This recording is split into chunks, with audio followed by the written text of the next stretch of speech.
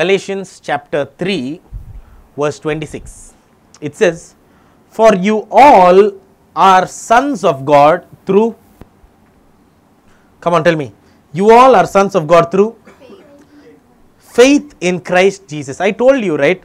I used to a few weeks back say the church must have faith, but I corrected myself. I think everybody has faith, believers and unbelievers. The difference is the church has faith in Christ. That was my correction. As a believer, I must have faith in God, faith in Jesus Christ. Now that faith will make you all sons of God. Okay, next. For as many of you as were baptized with, okay, have put on Christ. Now good. Next. There is neither Jew nor Gentile or Greek, nor slave nor free. There is neither male nor female, for you are all one in. Okay. Okay, now that's good. And if you are Christ's, then you are Abraham's seed and heirs according to the, okay, good. Now come to chapter 4. Okay. Now I say, listen, this is a very nice story that Paul is writing, okay. Now I say, Galatians chapter 4 verse 1. Now I say that the heir, who is an heir? Can you tell me what is the meaning of an heir? Varasudu. Antena? Heir ante endi? Varasudu. Now an heir, as long as he is a child, does not differ at all from a slave, though he is a master of all. I will give you an example. For example, a rich man has a son, and the son needs to go to school, and the rich father has a Rolls Royce. Listen to me. Rich father has a Rolls Royce, rich father has a son. He wants to send the son to school in the Rolls Royce. Will he send the son and give him the Rolls Royce and say, you take and go? What will he do? He will send a driver. That means, who is driving the car? A driver. What the Bible is trying to say is, as long as you are still a child, you don't get to enjoy the inheritance. The inheritance is yours. If your dad dies, that car is yours. The house is yours. The land is yours. All the inheritance is yours. But you don't get to enjoy the inheritance as long as you are a child. So now I say this, that an heir, as long as he is a child, does not differ at all from a slave, though he is a master of. What is the meaning of slave? Is a slave under contract? Is a slave under a bondage, or is a slave in freedom? Tell me. Is a slave under bondage or freedom? You are all employees, right? Most of you all. Can you do what you want to do, when you want to do, in the hours that you want to do? Because you are in the bondage is a little strong, but you sign a bond. You sign a contract. The contract is a fancy word for bondage only. Antena? Nowadays you can't take your phones into the floor. Means what? Bondage only, no? Before you can take, now you can't take. Did the work change? No, work didn't change. The bond changed. So now you tell me, a slave is under, come on guys, slave. A slave is under, if a child, if an heir is a child and he is no different from the slave, he is also under bondage. Good. Now, but this child is under the guardians and the stewards until the time appointed by the father will tell, I will give you phone until you are 18 years old or 13 or 15 or whatever the age set by the father. I will give you a bike when you are 18. whatever. The money for the bike is yours, but the enjoyment comes when you are no longer a child. You are understanding? Now next.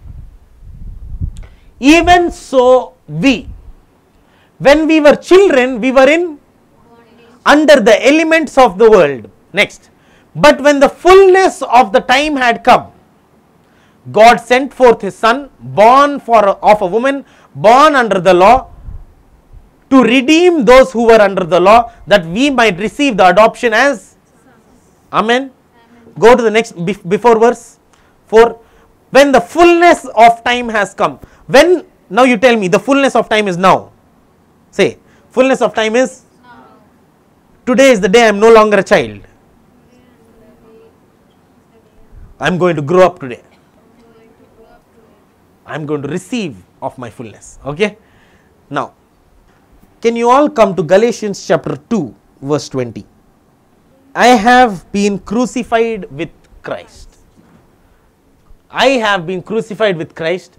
It is no longer I who live, but Christ who lives in me. And the life which I now live, I live in the flesh. I live by faith. Underline, I live by faith. Now what is the meaning of faith? Let us just come to chapter 2 verse 14. Paul will tell, when I saw that they were not straightforward about the truth of the gospel. Galatians is talking about gospel. What is Galatians talking about? Gospel. Okay guys, Galatians is talking about gospel. When Paul saw that they were not straightforward about the truth. Underline, straightforward about the truth. He saw that they, what is the meaning of they were not straightforward about the truth? It means they were no longer living according to faith. That's why Paul will, in the down, he'll say, they were not straightforward by the truth, but I did not live like that. I'm just paraphrasing. I am straightforward with the truth. I don't live like them. That is why I live by faith.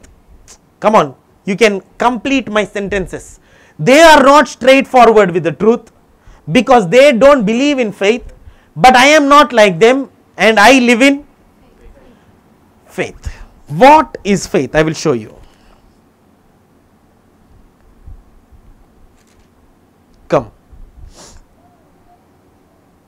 Come to chapter 3 verse 6. Chapter 3 verse 6. Just as Abraham believed God.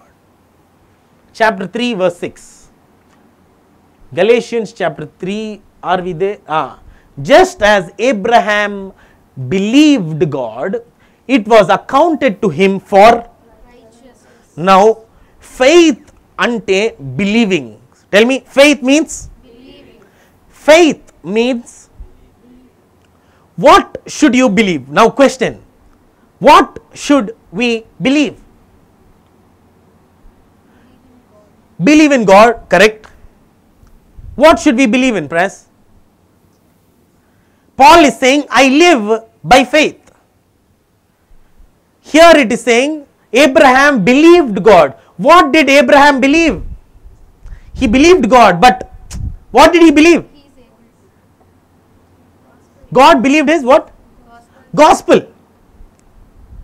Now, that is what he is saying in chapter 3 verse 1. Come to chapter 3 verse 1. Oh, you foolish Galatians, who has bewitched you? Meaning, who has cheated you? That you don't obey the truth. Who has cheated you? The way of a Christian is the life of faith. Ante. The way of a Christian is a life of faith. The heading of my sermon today, the name of my sermon today is Prosperity is the Gospel. You know how many people, I believe in the prosperity gospel. I will show you, and you have the Bible in front of you and you read, and by the end of the sermon you take a decision for yourself. But this is what I believe. So Abraham believed God, chapter 3 verse 6. and it was accounted to him as righteousness. Accounted, I told you, believing is a work that you should do. Believing is a work that you must do. For this work, God will give you a reward, and that reward will be credited to you. You are working in your office and the salary is credited to you. You believe in God and the Lord will account it to you. This is called imputation. Tell me. Meaning God will infuse inside of you. Injection. Okay. He will inject inside of you. What did Abraham believe? Therefore, know that only those who are of faith are the sons of Abraham. Okay, good. The scripture foreseeing that God would justify the Gentiles by faith. Listen to me carefully. Niharika said, living by faith is believing. Believing God. Yes, believing what? The gospel. Now here you see, it is showing us what is the gospel. Look at me. Look at the Bible. And the scripture foreseeing that God would justify the Gentiles by faith. Preached the gospel to Abraham. What is the gospel that Abraham was preached? Look at me. What is the gospel that was preached to Abraham? Abraham, in you all the nations will be. Ante, what is the gospel? Gospel is a. You understand what I am trying to say? Come on, say it, guys. Gospel is a. So prosperity gospel is. It's true. God preached the gospel to Abraham. God preached the gospel to Abraham. And to Abraham, he said, Abraham, in you all the nations will be. Meaning the gospel is a blessing. Tell me, the gospel is a blessing. The gospel preacher. Now you tell me, what is a blessing? Correct. Gospel is blessing, blessing is excellent, great. But how can we define blessing? How can we define a blessing? Growth, great. Prosperity, great. What else? I'll show you how we can define prosperity and blessing. Come to chapter 2, verse 4. Chapter 2, verse 4. And this occurred because of false brethren, secretly brought in, who came in by stealth to spy out our liberty that we have in Jesus Christ, that they might bring us into. There will be some people in the church who will come secretly, so they can spy on you and your life. I'll tell you something, okay? When you have no money, you can tell who your real friends are. When you have a lot of money, you can tell who you should be friends with.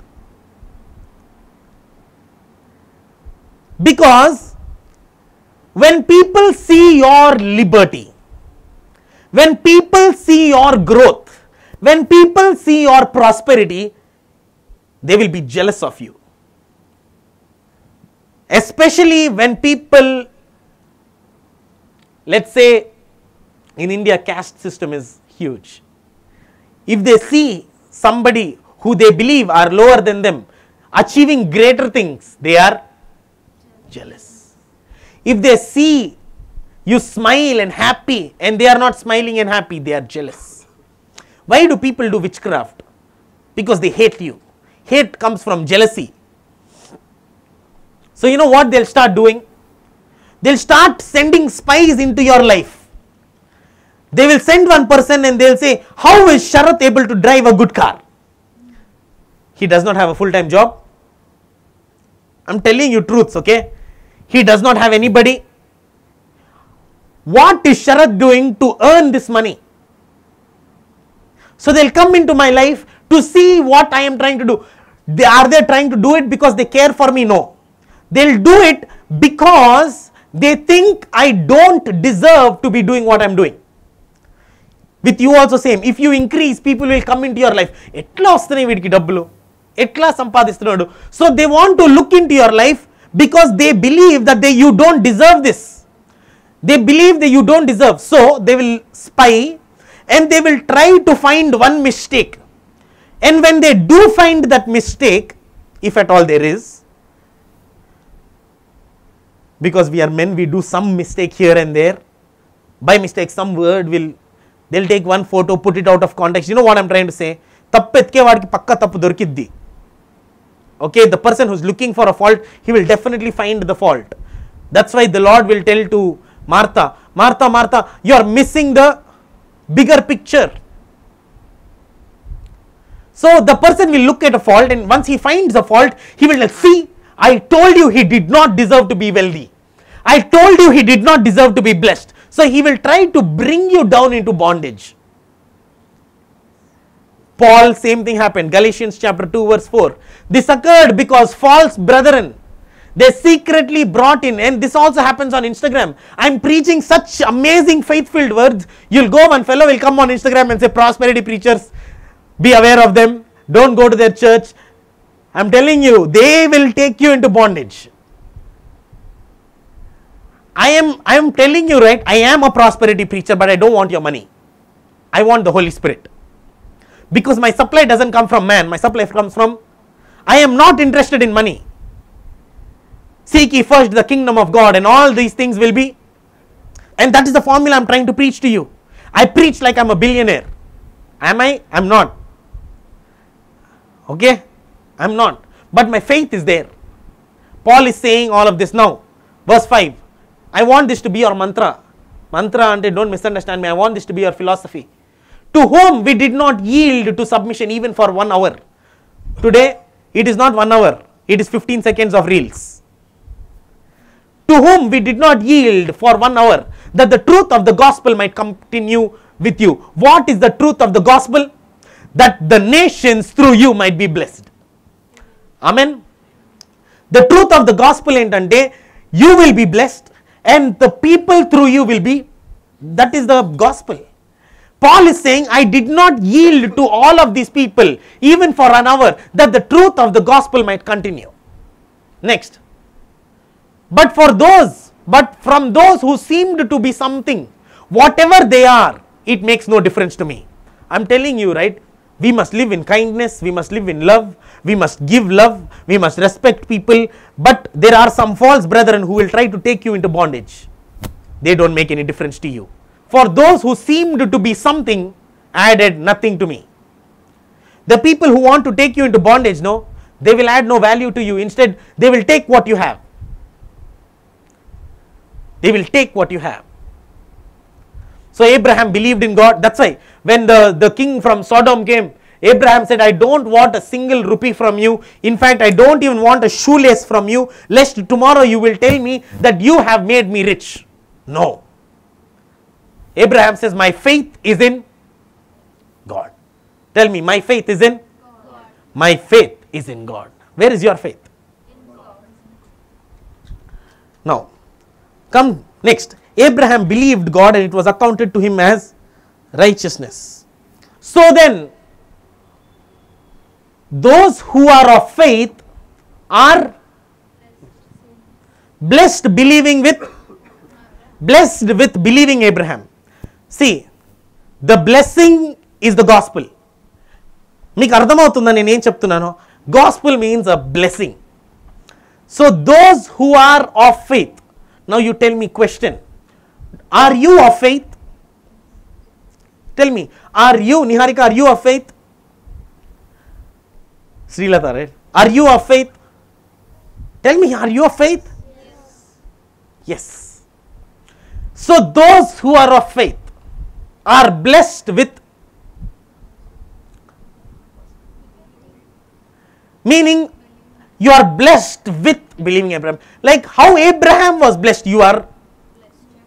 And this is the gospel that was preached to Abraham, that in you all the nations will be blessed. I want to show you a verse. Come to Genesis chapter 13, I think, if I am not wrong.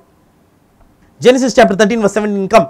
Genesis chapter 13 verse 17, it says, get up Abraham, stand up, arise, walk in the land through its length and its width, for I give it to. If Abraham got it, who got it? If Abraham got it, did you get it? That means, did our church get it? Did we get our church office? Let's go walk in some offices and say, arise, this church office is mine. Amen. So gospel is the blessing. Gospel is the blessing. Prosperity is the gospel. Come to chapter 3 verse 14. The blessing of Abraham might come upon the Gentiles in Christ Jesus, that we might receive the promise of the Spirit through faith. This promise of the Spirit through faith is also gospel only. Okay. So another word for the gospel is the promise. Another word for the gospel is Spirit. I will show that in more detail in the next few verses. Come to chapter 3 verse 18. Chapter 3 verse 18. For if the inheritance is of the law, it is no longer of the promise, but God gave it to Abraham by promise. So I showed you here in verse 8, it was preached, the gospel was preached to Abraham beforehand, saying you will be blessed. Here it is saying in verse 18, God gave it to Abraham by promise. So the preaching of the gospel and the giving of the promise is the same thing. Okay. So gospel is also a promise. Gospel is also a blessing. So when Niharika said you must have faith in the gospel, you must have faith in the promise. You must have faith in the blessing. You must have faith in the word of God. Now, I come to the most important part of today. I come to the most important part of right now. Galatians chapter 3 verse 2. Galatians chapter 3 verse 2. I ask you this one thing, only this one thing I want to learn from you. Did you receive the Spirit by the works of the law or by the hearing of the faith? Once read chapter 14, verse 14, 3:14. Come to 3:14. The blessing of Abraham might come upon the Gentiles in Christ, that we might receive the promise of the. What is the promise here? In this verse, what is the promise? In this verse, what is the promise? Promise of. Here, the promise is the Spirit. Okay. In verse, I showed you in Genesis chapter 13, there the promise is land. I showed you, right? Abraham, I gave you the land. But I am telling you, the fundamental blessing of a Christian, the moment and the second you have faith. Nan ardham cheskondi. The fundamental blessing of a Christian, the moment and the second you have faith, is the Spirit. So when God said to Abraham some promise, when God preached the gospel to Abraham, I showed you, right? The gospel was preached to Abraham. The gospel of God that was preached to Abraham was a gospel of blessing. But when Abraham believed in God, he received righteousness. He received land. He received, above it all, he received the Spirit. Amen. Fundamental is the Spirit. God will give you the Spirit. Ken Ratnakar, you put this in amplified translation, not amplified classic. Put this in amplified, same verse 14. The verse 14 is the key to my sermon today. He says, the blessing of Abraham might come upon the Gentiles in Christ Jesus, that we might receive the promise of the Spirit through faith. If you receive the Spirit, you received the land. If you received the Spirit, you received the money. If you received the Spirit, you received the job. If you received the Spirit, you received the healing. If you received the Spirit, you received your miracle. I will show it to you. Put. Amazing. I want to ask, Yeah. did you receive the Spirit as the result of obeying the law? Or was it the No, 14. Are you reading 14? Read 14 in Amplified. in order In order that is Christ Jesus, in order that in Christ Jesus, the blessing of Abraham might also come to Gentiles, that the blessing of Abraham might come to Gentiles, so that so that we would all receive we would all receive. the promise of the We would all receive. The realization is not there in the bracket. Is there? yeah, we would all receive the realization of the promise of the Spirit through faith. Okay. That means there is an organ inside of you all that is empty. When you receive the promise, that means, you know what is receiving? Meaning realizing. You must realize that you are blessed. I don't know if you are understanding. You must realize that the quality of your life deserves more. You must realize that you should not worry about mileage. You must realize that even if they do 200 rupees petrol, you can fill your full tank. You must come to the realization. You must come to the realization when you receive the Holy Spirit. The key is realize. The devil wants to shut your eyes of this realization. Realization means nothing but revelation, okay? So that we would all receive the realization of the promise of the Holy Spirit through faith.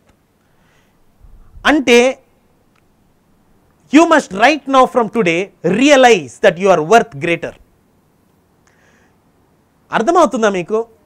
Your mind should break out of a shell where you think, I cannot own that house. I am trying to break it down for you. Abraham, he fought with his nephew Lot. And when he fought, they both divided. Abraham told to Lot, Lot, you look and you take whatever land you want. You know what Lot did? He stood on the mountain and he looked north, south, east, west, and he took the greenest land. Ante Abraham ki poinatte kada. Abraham had to take the dry land. After Lot went, the Lord said to Abraham, Abraham, you look north, south, east, west. Anta nide antadu. Ante Lotu తీసుకున్నది కూడా నీదే. You understand? Meaning Abraham then realized that what is not mine also is mine. That is why I am telling you, I preach like a billionaire because it is not mine yet. But what is not mine is mine. మీకు అర్థమవట్లా? అర్థమవుతుందా? Job రాలేదు కానీ job ఉందా? ఉంది. Job రాలా ఇంకా కానీ job నీదే. అర్థమైందా? ఇల్లు కట్టావా? కట్టలా కానీ ఇల్లు ఉందా? ఎక్కడుంది? రియలైజేషన్లో ఉంది. So now come to Galatians chapter 3 verse 2. This I want to learn from you.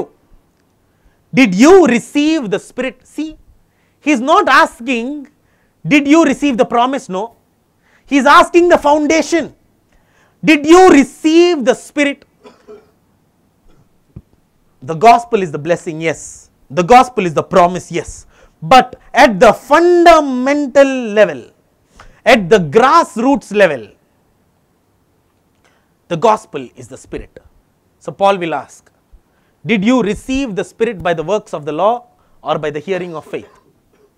How did you receive the Spirit? By hearing of faith. So first is receiving the Spirit. Next, verse 4. Having begun, verse 3. Come to verse 3. Having begun in faith, in spirit, are you now being made perfect by the flesh? The first question is, did you receive the Spirit? Second question is, did you begin in the Spirit? having begun in the spirit, are you being made perfect in the flesh? So the first key for Christians is to receive the Spirit. The second key is to begin in the Spirit. Third, come to verse 5. Therefore, he who supplies the Spirit to you, receiving the Spirit, beginning in the Spirit, supplying of the Spirit, he who supplies the Spirit to you and works miracles among you.